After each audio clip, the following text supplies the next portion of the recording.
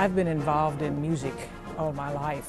My dad was a band and orchestra teacher for some 42 years, so I grew up with a love of music, which then grew into a passion for music. I applied in the Jefferson County Schools for a high school band position, but I was not granted an interview because they weren't hiring women band directors. The following summer there happened to be 2 openings, and I talked to the principal at Valley High School, and he believed in me and he offered me the position. And so the door was now open. When I was in elementary school, I saw her conducting a high school band at the Jefferson County Music Festival in the spring. And I had never seen a woman conductor before in front of an instrumental ensemble, so to actually see her conducting in front of a high school band was quite a revelation for me. I met Melanie Wood when I was in the 7th grade at Stewart High School in Jefferson County. She was my band director. That led to me becoming a band director myself.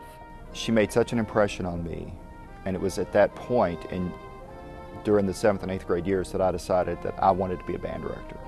It was a very big deal for us to have a female band director. As far as the music was concerned, it didn't make a difference. But it did make a difference in us because we thought we were special because we had her, well, we were, because we had her as our band director.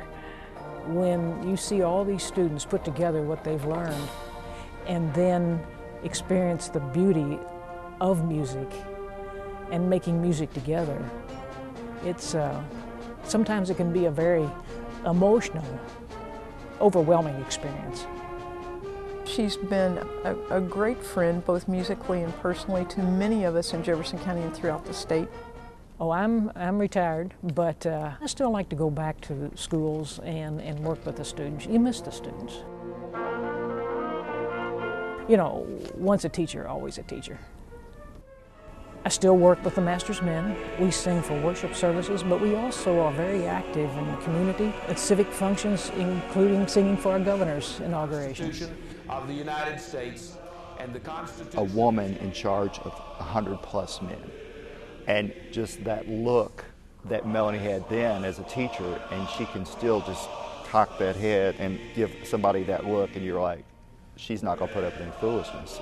I've often been asked, what's the difference in teaching high school students or working with a men's choir? And I would say it's about the same.